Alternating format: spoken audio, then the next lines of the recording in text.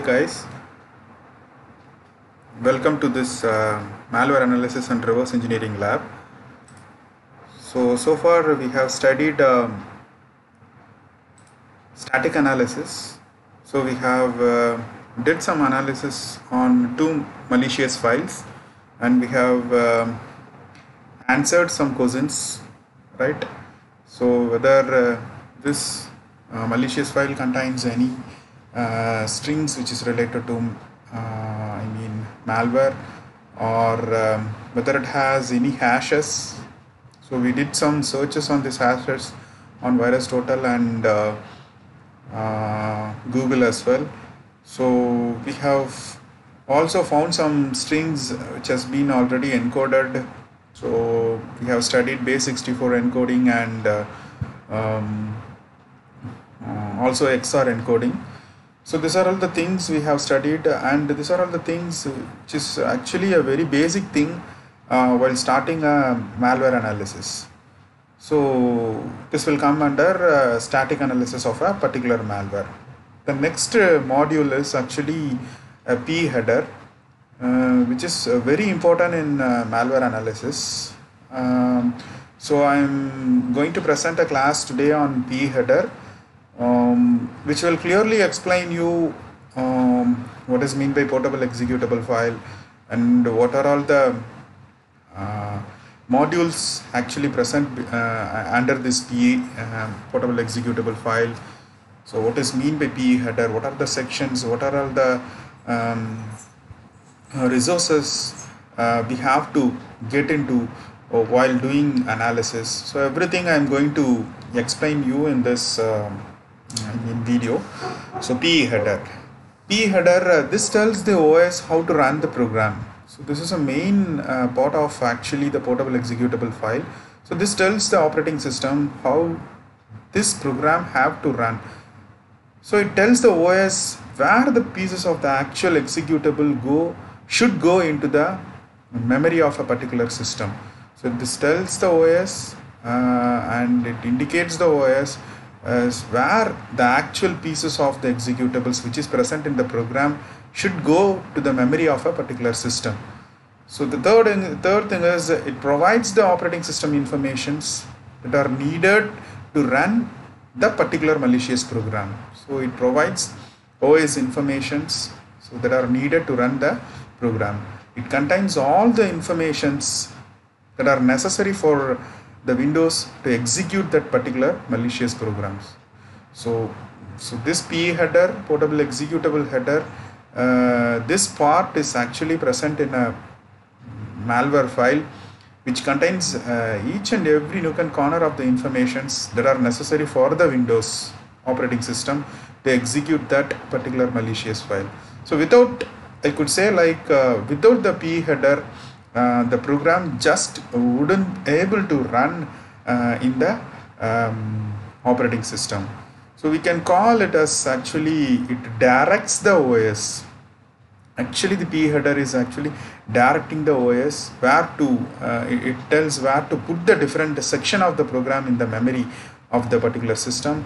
So how large that section of the program should be, what are the section of the programs, what actually the purpose of that program, what are all the dynamic link libraries, DLLs to load while executing that malicious file, what portions are the executable code and which are the data has to be represented, and what instruction to start at. So at what instructions, where I have to start first in the particular malicious program. And also it tells whether the program is actually a graphical user interface program or a console program or even a Xbox program itself.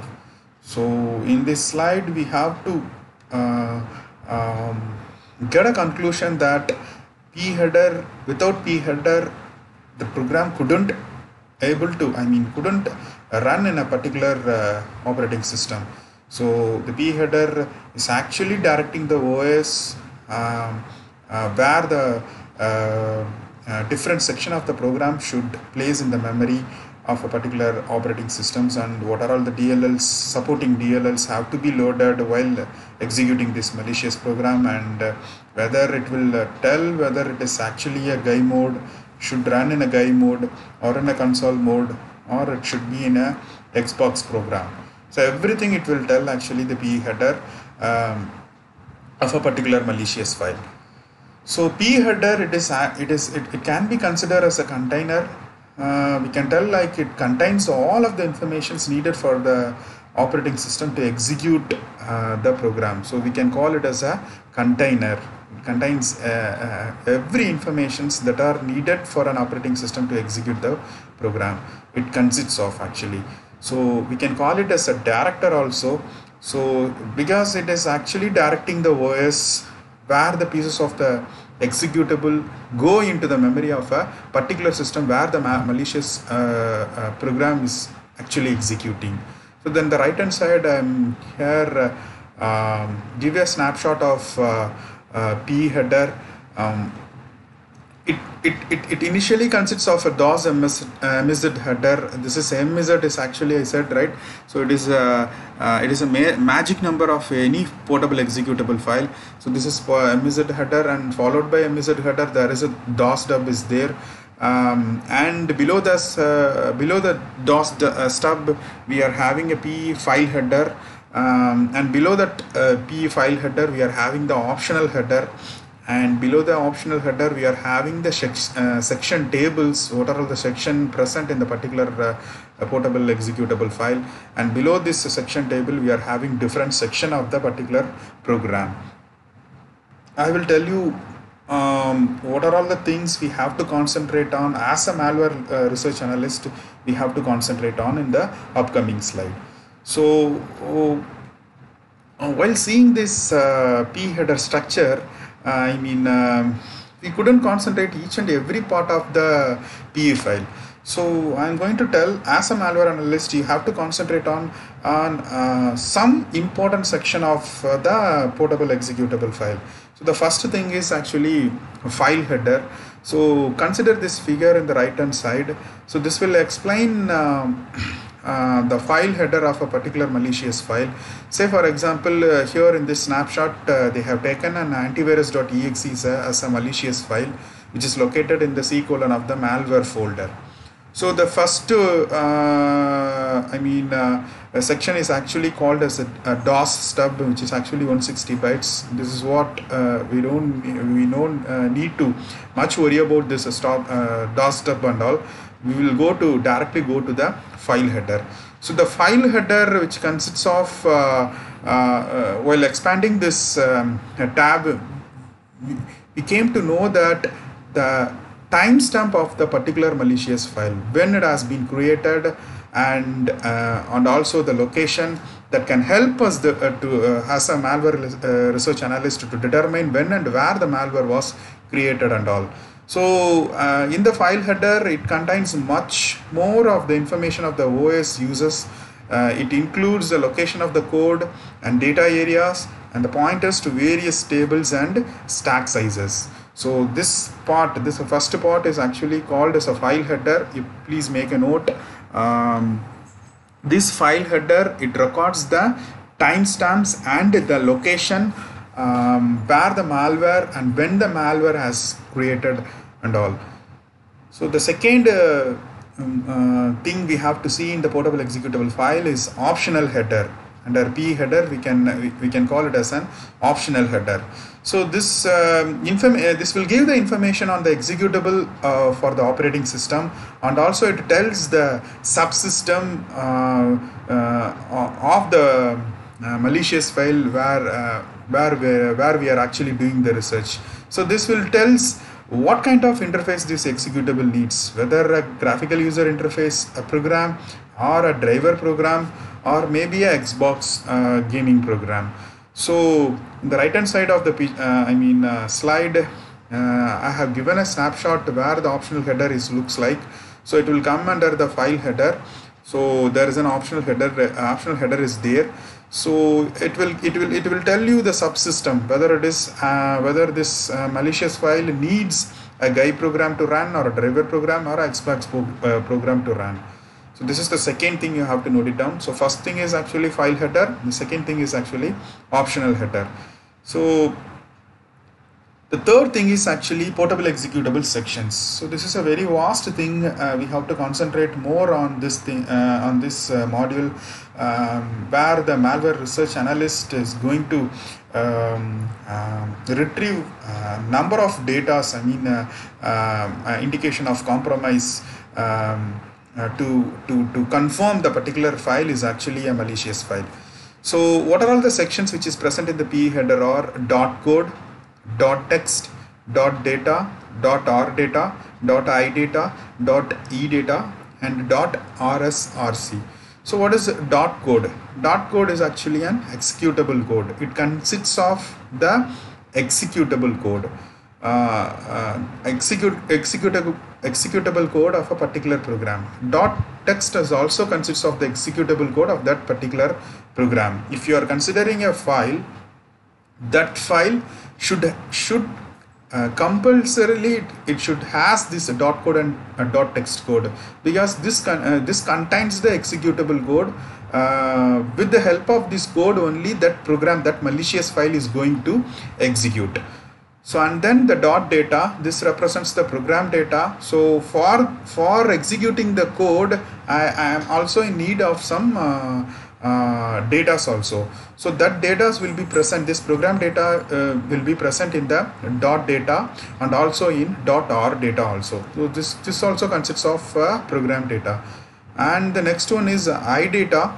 Idata is nothing but import data or import table. So and then in the next slide I will explain you about the import table. And then .edata, which is nothing but the export data or export table, which is going to tell you in the next slide. And .rsrc, which is nothing but the resources. So while considering this section characteristics, the main characteristics of a particular malicious file is read. It has write option. It may has execute option. It has an initialized data. It has some uninitialized data also. So only these sections that are marked as an executable can contains the code. We all know that the sections that has been marked as an executable. Who are all the sections which has been marked as an executable codes are .code and .text. So these sections should be read only and should not be writable thing. So this .code and .text should be in the readable only option. It should not be in the writable options. So some packers, some malicious authors, they will often create a sections that is marked as a writable and executable. So if they are doing so like that, I mean the writable and executable, marked as a writable and executable, so that they can place the unpacked code onto it in the memory of the particular system. So this as a malware research analyst, you have to make a note whether this code and text is in readable option or whether it is in a writable or executable option. So it should be in the readable option, since it is actually a executable code. If it is a legitimate file, if it is a genuine file, then that .code and .text should be mentioned as a readable thing only. So it should not be in the writable and executable thing. So if it has been so, as a writable or executable, then it may be a malicious file. And the next thing is in PE section is the packers and sections. So this will give you about what kind of packers the malicious authors has been used for packing this particular malicious files and all. And also it will give the auth permission. As I said earlier, if it is write and execute, if it has been mentioning the executable code as a write and execute, then it is called actually auth permissions. So you have to make a note in this slide that we are having different sections in PE header, .code, .text, .data, .rdata, .idata, .edata and .rsrc. So these are all the datas. Some of them are called executable code, some of them is called actually programmable data, some of them is called importable, exportable and resources. So we have to mention this section should be, some section should be in the readable only option, some section should be in the writable, or some section should be in the executable option. So that should be, we have to note it down as a malware research analyst.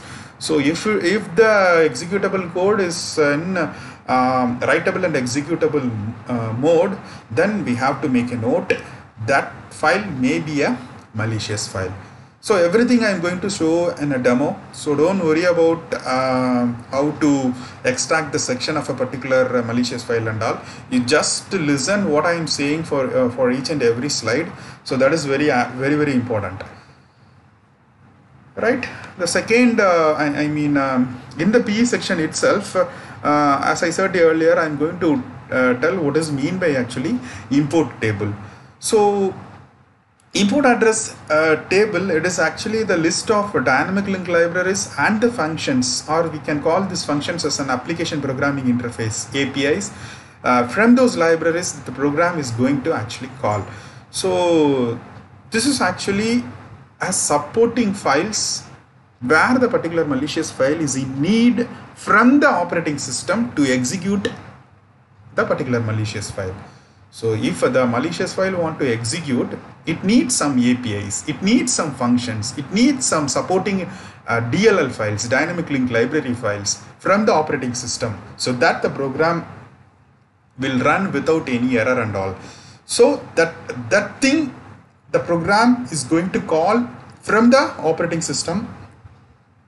So if the program is say for example it is going to interact with the computer, say for example it sends a data over the network, or even it is going to encrypt something in the particular system, if a program is going to execute. So if a program, what here we have been meaning here meant is the program is malicious program.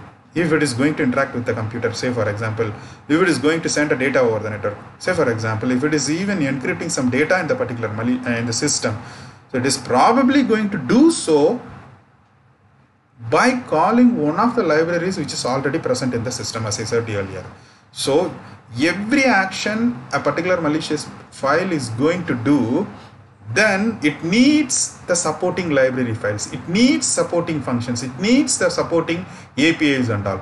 That supporting functions, that malicious file is going to get from the system itself. For getting that malicious file from the system, they have to call one of the libraries, one and every libraries from the system. So the program will specify that library and the function in the import address tables. Now you are getting clear appearance of the import address table now. So what is import address table? It consists of the information where the malicious program is going to run. For that execution of the malicious program, it needs some supporting files. That supporting files is going to get from that particular system where it is going to run, and this information is actually present in the import address table. The program will specify the library and the functions in the import address table. This means that by looking at the import address table, we can see what functionality the malware has. So we are going to do an analysis in the import address table of a particular malicious file, and we are going to see what the functionality of the particular malware is going to do. So continuing the import address table of a program on the left, I have given some example for here the import address table. So in the left hand side, here in the orange color, it is called actually the import address table of a particular malicious file. So it needs a kernel32.dll for executing that malicious file. So this kernel32.dll will be fetched from the operating system, the particular system where the malicious file is going to execute. So for that, for executing this malicious file, it wants to load the functions called virtual allocation, read file and write file, say example. This has to be get from the kernel32.dll file which is already present in our operating systems. On the right hand side, the kernel32 in the memory with the different memory locations the functions are at actually. So this is the DLL file which is present in the operating system in the victim system, where it consists of different functions. It already loaded its functions, the virtual allocation which is loaded in this particular memory, real-time on-time memory. So this is read file, this is a particular functions which is already loaded in this thing, and write file which is loaded in these things. So everything is loaded in a memory, already loaded in a memory in the operating systems with the help of this kernel32.dll. The loader will first replace the virtual allocation entry with its location in the import address table. So it will locate, say for example, this 0x12345 is the location of the virtual allocation function. So it has to be loaded in the import address table of a malicious file. So it has been loaded. So it has been already there, right? Virtual allocation is the function it needs for executing that particular malicious file, and hence the memory of that function has to be loaded in the import table. So it has been loaded. So 0x12345 it has been loaded here. 0x67890 for read file, it has been loaded here. 0x ABCDE for write file, it has been loaded here in the import address table by seeing the particular functions. Say for example, virtual allocation, read file, write file here. So everything has been loaded from the operating system towards the import address table by seeing the functions which is present in the malicious file. So this the loader will first replace the virtual allocation entries with its location in the import address table. Then it does the same for the read and the write file until all the functions have been replaced with their addresses in the memory. So you have to note this point in this particular slide. This is very important. So it has been loaded, all the functions have been the functions have been replaced, all the functions have been replaced with their addresses in the memory. So at this point the program will know where to jump and when it wants to call those functions and all. So finally it knows, the malicious program will know where to jump. Where to jump means where it has to reach the memory of the operating system and when it wants to call those functions and all while executing this malicious file. So the second thing I want to make it clear is in import address table ordinals. So APIs don't need to specify it by the name in the import address table. They can also specify it by the ordinal also. So ordinal is nothing but just a numeric offset to the functions within the DLL. This means that when you look at an import address table, you might see the functions specified by the number instead of a name. Here in this picture you can say, right? So before in previous slide we are having under kernel32.dll the import address table, it has the functions, virtual allocation is there, say for example read file is there, write file is there.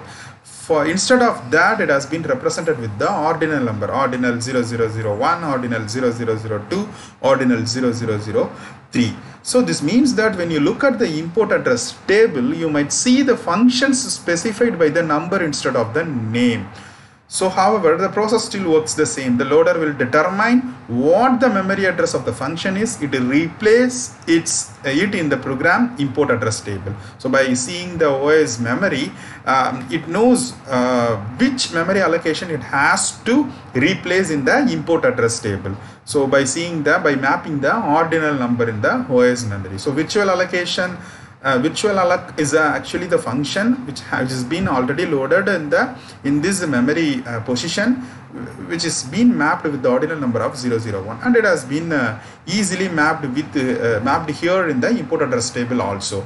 So a common anti-analysis trick by the packers and the malware authors is to only use the ordinal values in the import address table and not the function's name, which I have said earlier in this slide.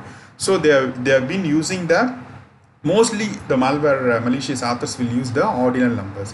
So most of the tools can tell us what we are going to see in the nearby demo. Most of the tools can tell us what are all the ordinals name is, and what if they can't, we can find this through a Google search. So every tool it will tell what is actually the ordinal name is. If it is a 0001, it is actually virtual alloc. So, and if it couldn't, that tool couldn't tell the ordinal's name corresponding to its number, we can easily find this through a Google search and all. So, and finally in the import address table, the very important thing is application programming interface. So it is also present in this import address table. As I said earlier, import address table consists of the supporting files where it has to be located, where it has to find out in the particular location of the OS, which is actually the victim machine. So it will find every supporting files from the victim machine itself, and it gets loaded. Say for example a DLL file, it should get loaded. Say for example it could load the functions which is present in the OS memory, and finally it also get the APIs from the victim machine itself. So there are thousands of APIs out there, right? So you do a research on API. API is actually a very good concept. As a developer, we all should know what is mean by API and what are the different APIs present in the operating system. So common APIs you should be familiar with, right? You have to familiar with the common API. As a malware analyst, you have to familiar with the common APIs. So these are all the common APIs I have shown here in the pictures. For memory operations, we are having 3 common APIs: virtual alloc, virtual protect, virtual free. And for file operations, it is create file, read file, write file, delete file. If a malicious program I am executing, if it drops any folder in your program data, or if it drops any file in your Windows System 32 folder, then it has to call this API create file. Then it has to do some execution. If it does want to do some execution, then it has to call this API write file. So similarly, if it wants to do, if that malicious file want to put some entry in the registries, then they have to call this API reg create key, reg. If it wants to delete some key, then they have to call this API reg delete key. So reg similarly for reg get value, reg set value x, reg set key value. So these are all the very common APIs you have to look it into as a malware research analyst. And for network operations, connect, accept, send, receive, listen, interconnect, internet connect, internet read file, internet write file, get host by address, get host by name. So these are all very common APIs every malware analyst should know. Some APIs are there: load library, get proc address. Is the debugger present is a very important thing. If this API is there in a particular malicious file in the P header, then we came to know that malicious author is using some anti-analysis technique. They are actually checking whether we have been debugging that malicious file or not, whether we have been analyzing that file or not. That malware author is actually checking. So is the debugger is present or not. So write, process memory, create remote thread, everything is actually important. So a lot of malwares that import functions that never get called. So say for example, if a malicious file it is getting executed, it consists of number of, say for example, it consists of number of APIs. This is because it should looks like a legitimate file. So and have been used to make the malware look more legitimate by having a large import address table. So you should concentrate if this malicious file is actually having a number of APIs, number of import address table, then the malware author is tried to make that file is actually a legitimate file. So we have to make a note on that also. So so these are actually been considering here for the import address table, right? So what are the things we have seen in the import address table is actually basic thing, import address table, and an example for import address table, and then ordinals, and then APIs, and finally resources. For a particular malicious file, resources are anything the program needs to run. If a program want to run, if a particular malicious file want to run, it needs some resources. So it is actually the raw data which is attached with that malicious program itself. So that is actually the resources. For example, icon. We have seen a HDFC statement.exe file that is actually having the icon of a PDF, Adobe PDF. So that has been stored here in this resources section of the PE header. So icon, a resource actually, a image, it is actually a resources. As are any menus that GUI programs needs. If that malicious file, if it exhibits GUI mode, then it has been stored in this resources. So malware uses resources to store hidden executables.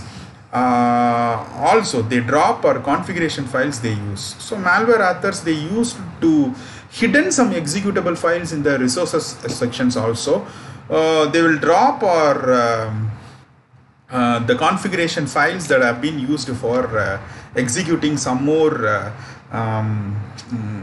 actions to be performed. So say here in the right hand side I have said one example.